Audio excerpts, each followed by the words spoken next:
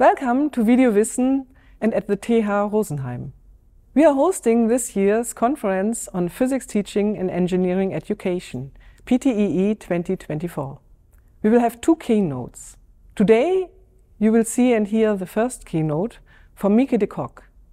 She is a professor of physics at KU Leuven in Belgium. Her research interests in the conceptual understanding of physics.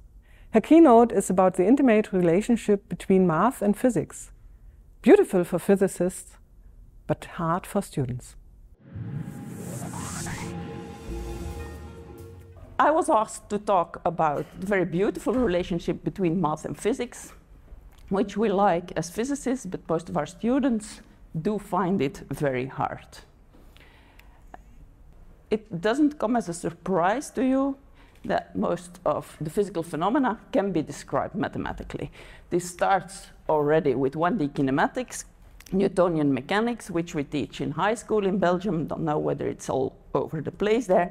But of course it also applies in more advanced physics topics like thermodynamics, where we have the heat equation, or the very beautiful Maxwell relations, whether they be in integral or in differential form. Mathematics is there anyway. And most of our students perceive this relation as hard. This is, for example, shown in the many coffee mugs. I'm a theoretical physicist by training, and they drink by definition too much coffee, I think. So there are these coffee mugs where students describe physics as a science using awfully complicated formula to describe very easy phenomena. And they refer to this hard relationship also in the student t-shirts we have for the physics and mathematics students in KU Leuven, where everybody asks, what's the actual meaning? What's the physics behind the Maxwell's equations? Or what's the physics behind some of the particle physics equations? So it's clear that this relationship kind of troubles students. It's also clear that most of the physicists do like the relationship, and this is shown in these quotes of Wigner and Feynman, who refer to the appropriateness of the language of mathematics for the formulation of laws of physics, which they call a wonderful gift. Or Feynman, who states that it's impossible to understand the beauty of nature if you don't have a deep understanding of mathematics. So there is these two sides of the same coin, the physicists really liking the mathematics and physics interplay, while the students having trouble with them. So in this talk, I would like to focus first a little bit on the role of mathematics in physics. I tried to explain two examples. It might be that because of time issue, I only can explain one, but I would like to illustrate how research can help to interpret these difficulties. And based on these findings, I hope I can formulate some ideas in how to support the students. So let's start with this role of mathematics in physics. The role is well known. It's a very old, intimate relationship in physics, where in the early days, back with the Greeks already, most physicists were mathematicians and the other way around. There was no real distinction between physics and mathematics. But of course, in Newton's Principia, it became very clear that there is a very close relationship when he talks about the Principia Mathematica to describe physical phenomena, and where he comes up not only with theory of gravity, but also with calculus. And then, of course, there was a debate, and I should be a bit careful, in Germany, the debate with Leibniz, and we finally end up with some of the notations of Leibniz, I think, but Newton certainly did a big part of the work. Now, although this relationship is very clear, we should be honest and state that using mathematics in physics is not the same as doing mathematics. Both disciplines have a different purpose. The one is a self-contained, coherent system starting from some axiomas and then using logic and a mathematical deduction to describe some of the mathematical ideas, while in physics we do want to describe the outside world and what's going on there. So the purpose is different, which makes that the use of mathematics is also different. And stated in the words of Joe Reddish, we do speak a physics dialect of mathematics. Some other authors call it that we ask our students to become bilingual, both in mathematics and physics. Now, as physicists, we use math when doing physics, but we also use physics when doing math. For instance, to exclude some of the solutions of equations being a time that can't be negative. But there we really use physics insight to decide which mathematical solution is the one we are looking for. And so we do it also the other way around. And that's, of course, not what mathematicians do. In describing this role of math in physics, I think one of the essential things is that we load physical meaning to mathematical symbols. For us, physicists, equations tell stories. If we look at this simple 1D kinematics equation, it's not just a parabola. It's not just a second-degree polynomial. Every physicist will say it describes the position, which is a physical concept, as a function of time, where an object is moving, starting from an initial position, x naught, having an initial velocity and a constant acceleration, and it describes, starting from the initial position, how the position evolves. So there is much more in it than the second degree in the time or the parabola in mathematics. So if we take this point of view towards the use of mathematics in physics, there is much more than doing more math to help our students. We can't blame the mathematics teachers because we use mathematics in a very specific way, in the physics way of thinking, and I think it's the task of the physics teachers also to have students thinking mathematically in physics. Now, in my university, often my colleagues complain they don't know the math anymore and say we should put more mathematics courses. Well, I'm convinced that that might not be the full solution. And I try to explain you why. Of course, sometimes there is trouble with mathematics. Some students don't get the mathematics ideas. True. But often we do see that students who do well in mathematics courses still focus on calculations, technical role of math, or procedures, and they don't fully grasp the structural understanding which we need in physics, and sometimes they simply don't get the physics. Now, each of these problems could, of course, be a reason to have a problem with combining mathematics and physics. And mathematics and physics together becomes hard for students. So I would take the stance that we need research to try to understand what's actually going on in the physics mind in order to be able to support them during our teaching. Now, this role of mathematics in physics is an active research field, and I just put up some screenshots of the PhysRef Physics Education Research Journal, which is an open source journal and probably is the most dedicated scientific journal focusing on physics teaching in higher education. There are some other journals focusing on physics teaching, of course, but this one particularly has a lot of information on higher education teaching of physics. And as you see, it goes all over the place, from integration, differentials, blending mathematics and physics, and then combining the mathematics context and the physics context in order to see what's going on. And these are only some examples of the more recent last 10-year papers. Now, in these different research papers, there are several lenses which are used to study the mathematics in physics, or the use of mathematics in physics. And I only will name some of them, and I won't explain them in detail, but one of them particularly we will need in the rest of the talk. So there is Bruce Sherrin's symbolic forms, which kind of describes how students understand equations, how they read equations, how they see structure of equations, where one of the rather easy to grasp ideas is, for instance, the parts of a whole form, where we have this typical sum, which means that several parts contribute to one thing.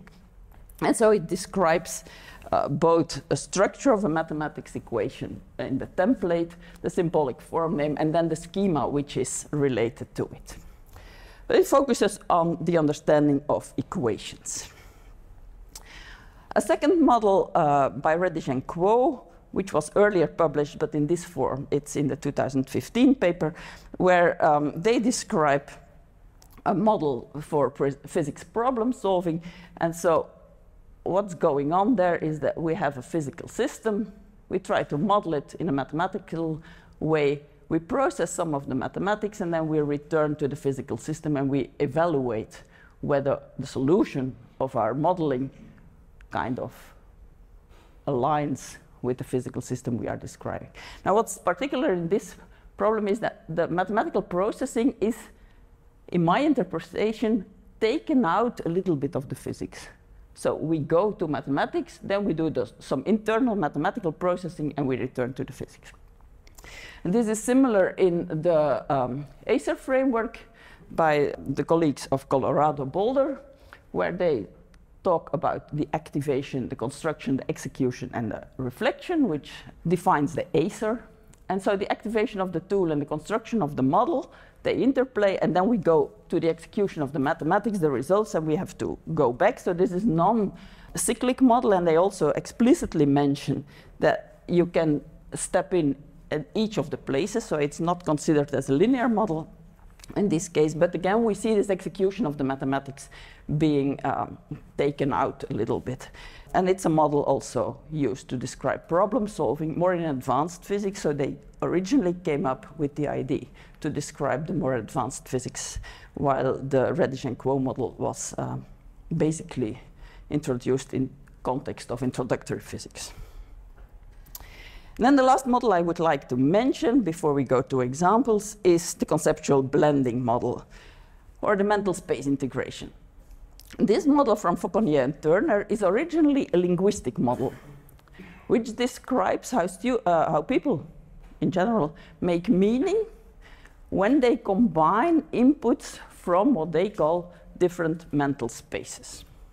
And the example, which was in the original Fauconnier and Turner paper, is a very nice one. I think it's the idea of a computer virus, where we have the idea of a virus, which is a typical biological idea. Then you have the mental space of all of computer science, and by combining the idea of viruses and the ideas of computer science, you end up with something completely new, being a computer virus. It doesn't fit in the biological space. It wasn't in the computer science space. But now it has its own meaning by blending these ideas together. And this model is actually used in the physics context by several authors, when the input space 1 is kind of mathematical space, the input space 2 is the physics space, and by combining mathematical ideas and physics ideas, we come up with a deeper understanding and some new things in the more advanced physics. So given these lenses, let's turn to two examples, maybe only one, and try to get an idea how this research can help to interpret student difficulties when using math in physics. I start with integration. So integrals play an important role in physics. They show up in many different physics contexts, for instance, in kinematics, where we use the idea of the antiderivative when we calculate displacement, starting from the definition of velocity being the derivative of the position. When we define work for non-constant forces, we start coming up with this idea of the area under the curve and the idea of the small rectangles to build the area under the curve. And if we turn to E&M, to electromagnetism, we use the idea of summation when we describe non-uniform charge distributions and want to compute the E field based on this non-uniform contribution, where we split the distribution in small parts. We take the contribution of each of these parts and we sum over all these contributions. So that means in physics we use the integral sometimes as an antiderivative, sometimes area under the curve, sometimes summation. And we do want our students to know which interpretation or which use is the appropriate one at a certain time. From math education research, we know already that students that have taken calculus courses are very fluent in performing symbolic integral techniques. They can compute integrals, usually. They are fluent in calculating area under the curve in a mathematics context. But also from math education research, we know that many don't see the integral as a Riemann sum, that they have an erroneous area conception, where they think area should be positive, and then of course they get in trouble with some of the integrals where the area under the curve can be negative. And it seems there is no real conceptual understanding of the relation between integrals and areas. Now, Thomson and Seeley already mentioned that if you want to understand area under the curve in a context which is different from a real area, so for instance when you have to understand work as area under the curve, you need to see the integral as a sum of infinitesimal parts that are formed multiplicatively. So you really need to see the structure of the integral as being a multiplication first and a sum then. Colleagues in Ireland tried to get the concept image of their students at the start of an E&M course. So I don't want to go in detail on the idea of the concept image, but it's mainly the mental idea a student has on a certain mathematical concept. So it's an idea from math education research. Concept image is related to concept definition, where the concept definition is the truly mathematical concept definition, and the concept image is the idea students have. And so what they did is they asked their students simply interpret, and that means write everything you think about when you see these two expressions. They categorized these open answers of the students, and they tried to give meaning to the student answers. And what they found is that only very few students came up with a conceptual interpretation of these integrals.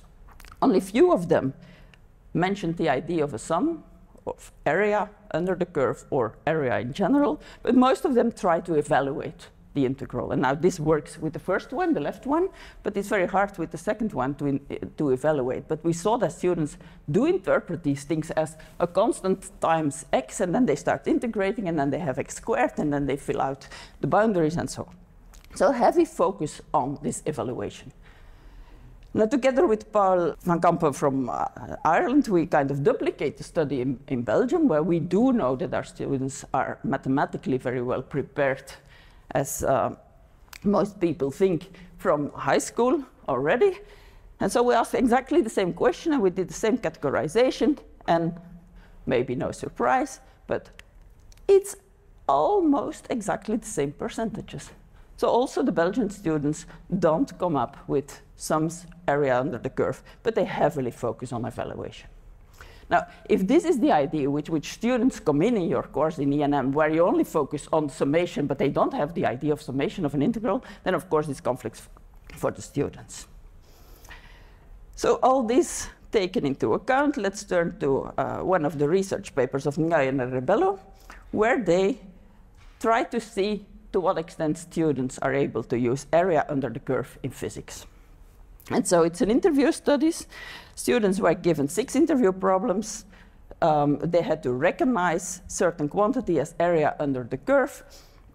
And one of the examples is this one, where there is a gun with the spring, and basically the force versus distance graph is given, and students have to find the area under the curve in order to solve the problem. A second problem is similar. It's a friction versus angle. The difference with the foregoing one is that it's not just simply the area under the curve, but you have to multiply afterwards with the radius of the half circle.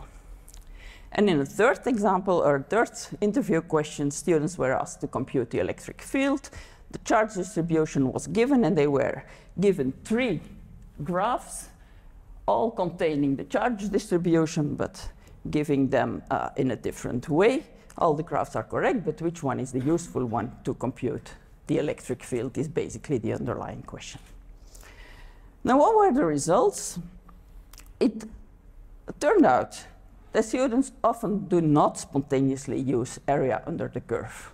While you would think that if the question is given this way, they all think about area under the curve. No, they don't. Of course, because it was a sequence of interviews, they kind of get used to the idea of area under the curve, but they were not sure what the area represents.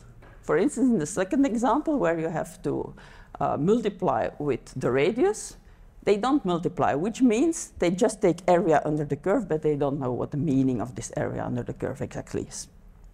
And in the third example of the electric field, they were for sure not sure which curve to use. So still the students, they could kind of by heart state that the work equals the area under the curve for a force versus displacement graph. But they could not apply it correctly, which shows that there was no real conceptual understanding of the integral area relationship. And if we look at it in terms of the Acer model, I would say that the activation of the tool was not successful. Students did not activate the idea of area under the curve. And if it was successful, the construction of the model was not completely successful, because they didn't know exactly which mathematical model they had to take.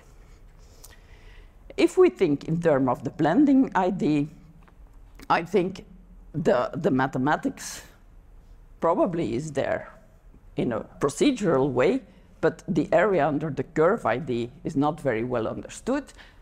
Probably they know work, but they can't bring both ideas together.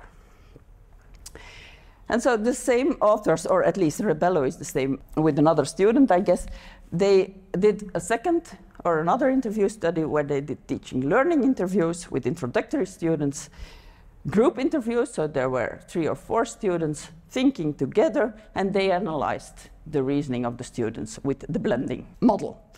So this is the question that the students had to solve. There is a material with length L and a cross-sectional which is given, where the resistivity varies along the rod, giving this exponential function, and they were asked to find the total resistance of the cylinder between the 2 end faces. So students discussed in groups, and what they did is they analyzed the student reasoning in terms of this blending framework, which means they came up with the input spaces and tried to see how students bring together the ideas from the input spaces. So as input spaces, they defined the symbolic space, the math concept space, or the math notion space, they call it, and the physics space.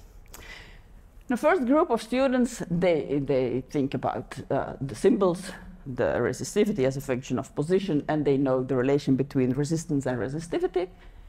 They think about the functions and integrals as a sum where dx or the d something is the variable of integration, which sounds reasonable, and they have the idea of resistivity, resistance, and length.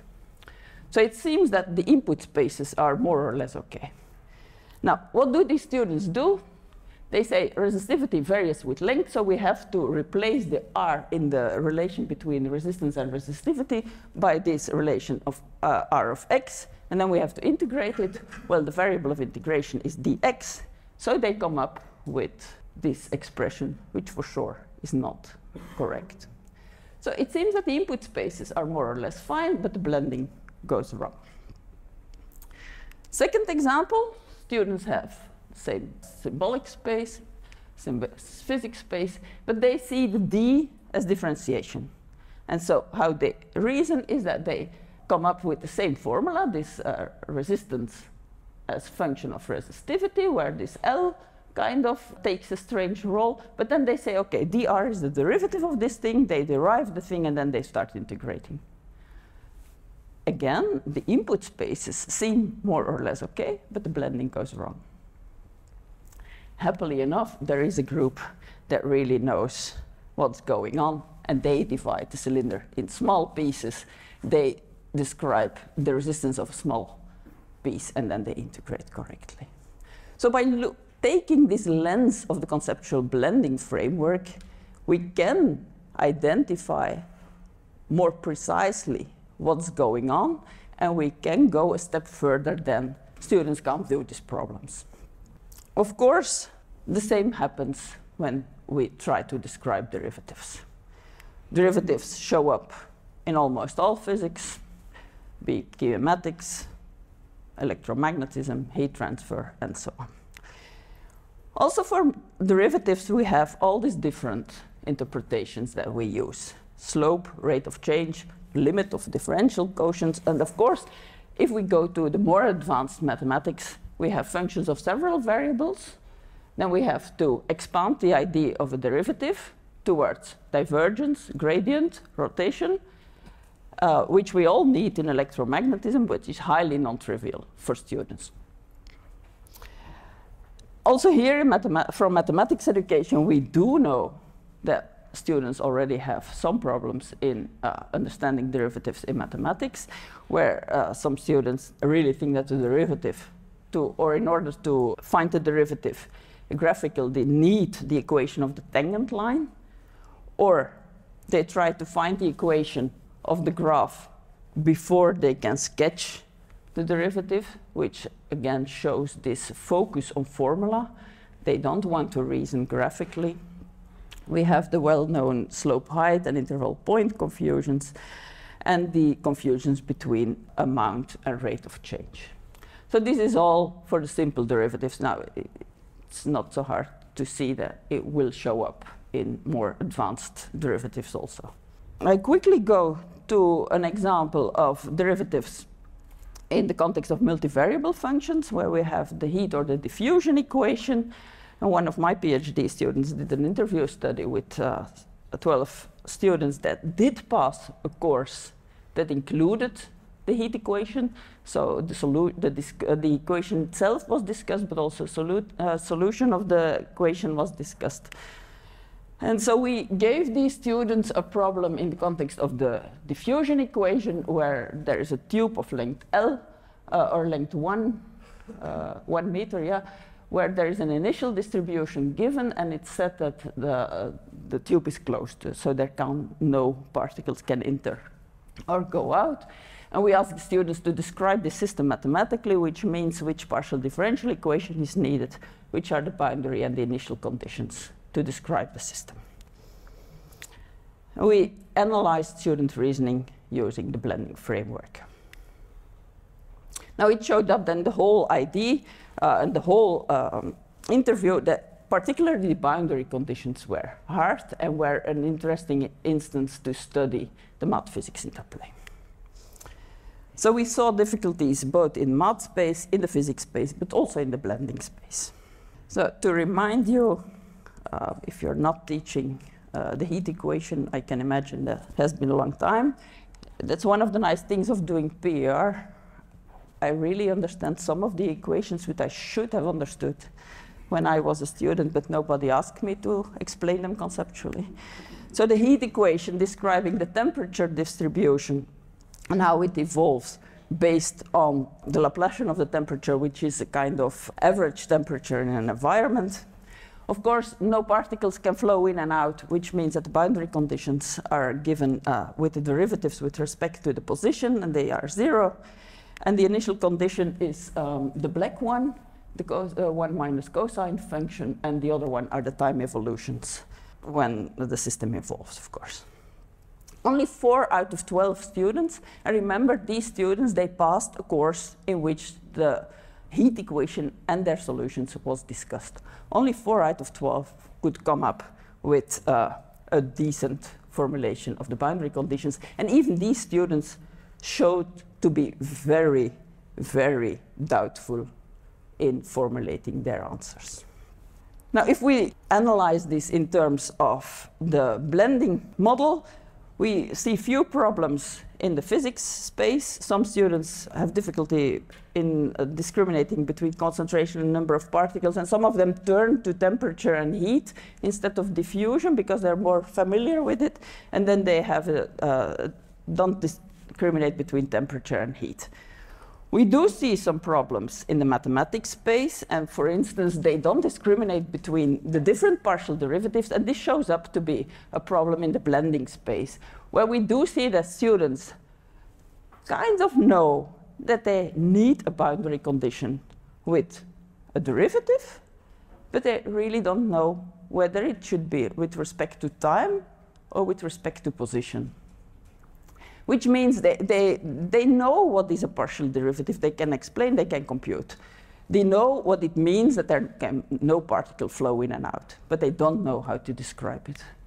And so some of these students really come up with the partial derivative with respect to time, and if they have to argue, they say, okay, there is no change, so there should be partial derivative with respect to time, which shows that they turn to this partial derivative with respect to time all the time, even if it's not appropriate.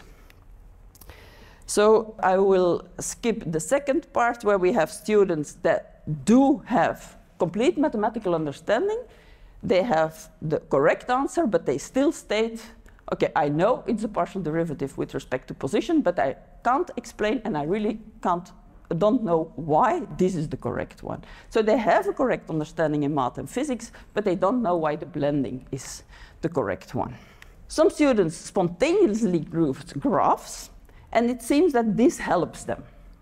So we know already from earlier research that graphs can stimulate this blending, and this brings me to some of the ideas in how to support students, because we have some research, and I didn't show it, but also in electromagnetism, where the use of different representations can support students to gain more deep understanding of the math-physics interplay relationship. So how to support students? Step one, be aware of the difficulties. They are not always mathematical difficulties.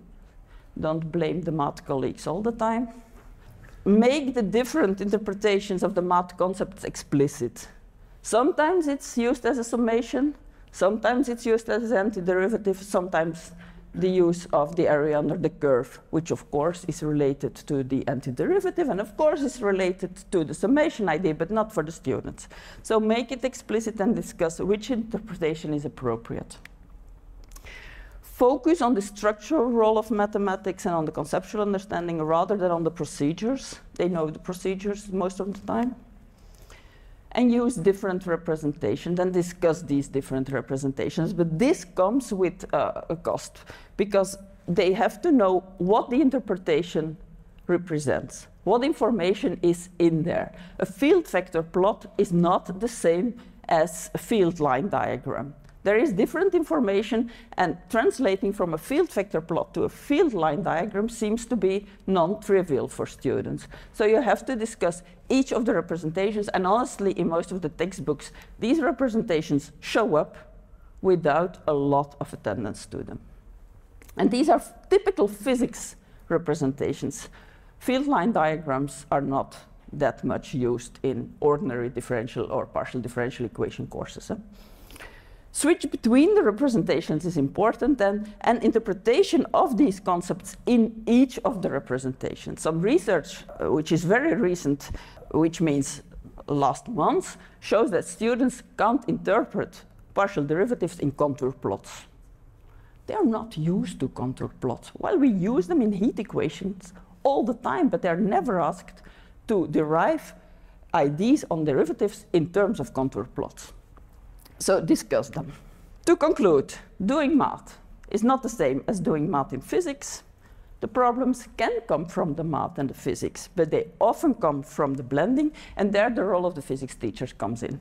Because the teaching method, supporting material, including graphs, including different representations, shows to be a good way of going to support students to develop better understanding, which means that you can make the difference as a physics teacher. Thanks a lot for your attention. So I mentioned that the supporting material can make the difference, and the question is whether the material exists, of course. I would ask the same question. We are developing some tutorials in context of the heat equation. We do have tutorials in context of electromagnetism where support students in their understanding of divergence and rotation of vector fields in order to better understand the differential form of the Maxwell's equations. And they are tested and they seem to work. So there is one on divergence, one on rotation, and one on the application of them in the context of the Maxwell's equation. And they were online, but I'm not sure because they changed the website. But if you send me an email, I can easily provide them to be used.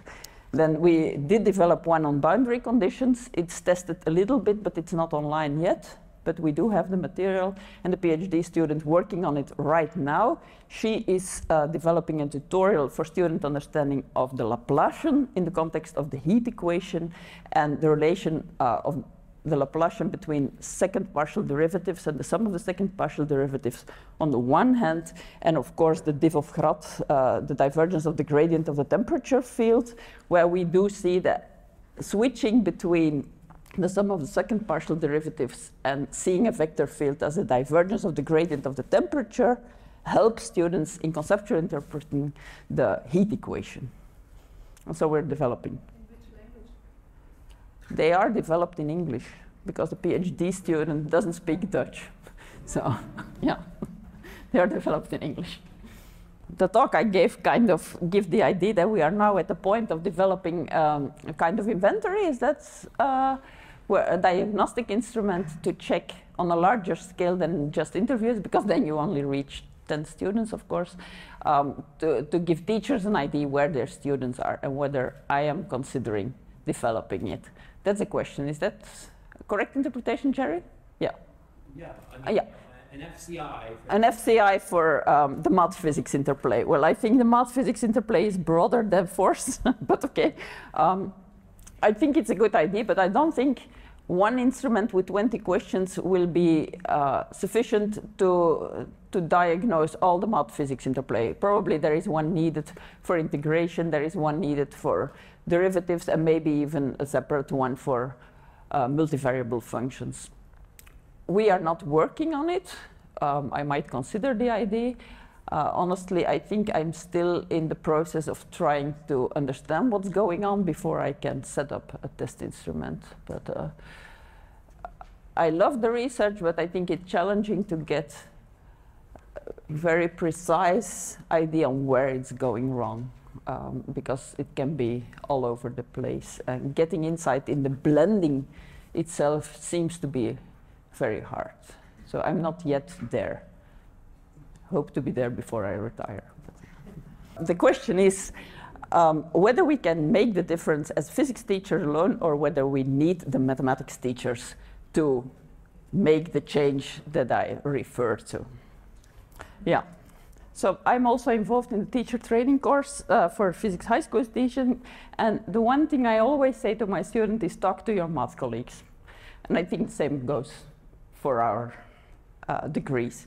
We have to talk to the math teachers. But I think we can do quite a lot in the physics courses, because students, they get these ideas of summation in the math courses also. And if you look in standard textbooks, derivatives are introduced in terms of velocities. They aren't used in terms of slopes, but they, I won't say immediately, but very soon turn to calculating integrals and calculating derivatives and integrals of the most exotic functions that I never use afterwards.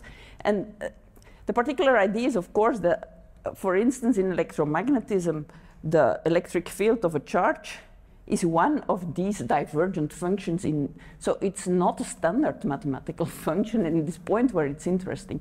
So I think we can do a lot even without the math teachers, but we should talk to them for sure. Okay, so I try to repeat the question. All I talked about is highly complicated advanced mathematics because we're talking about third level education. And the question is, what advice can I give to colleagues teaching in the secondary education, maybe even primary education, to make our life easier? Of course, it's always nice if someone else makes our life easier. The one thing I don't want to do as a university teacher is blame the secondary school teacher. And what the Belgian secondary school teachers do is they blame the primary school teachers. And of course, in the end, it's kindergarten, which makes the whole thing messy. And so we can't support physics students. I don't want to go that direction. I do think in secondary education, a lot can be done. We do have research on that also, on the math physics interplay in secondary education. And I think the same applies. Using different representations, focus on the conceptual meaning of math concepts. So what's the meaning of a derivative? In the Belgian high school books, it's introduced. Then they need physics, the mathematicians, because they want to introduce it as a limit, and they start from average velocity and they turn to instantaneous velocity, and then they turn to calculating. So having examples where this conceptual idea is important, also in a math context, is one thing. Using the different representations, switching between the different representations. Of course, the multivariable functions, I don't know whether they show up in high school in the other countries, but in Belgium we don't do multivariable functions in high school. We only do functions of one variable. But also contrasting indeed the x of t, where the x is not the horizontal x, because it's in physics, it's the displacement or it's the position, so there it becomes vertical. So showing where it applies in examples and where the notation is different to make sure students do match these things can already help, I think. So one of the things in the 1D kinematics is that a mathematical function in Belgium is always f of x is ax plus b, or mx plus q, depending on the book. But we've always first the linear term and then the constant. In a physics book, x of t is always x naught plus v times t, which is the other way around. Simply making students aware of this already helps them to recognize the velocity as being the slope of the tangent for a linear function. So making things explicit, I think, is the one big advice I would give to everybody at all levels.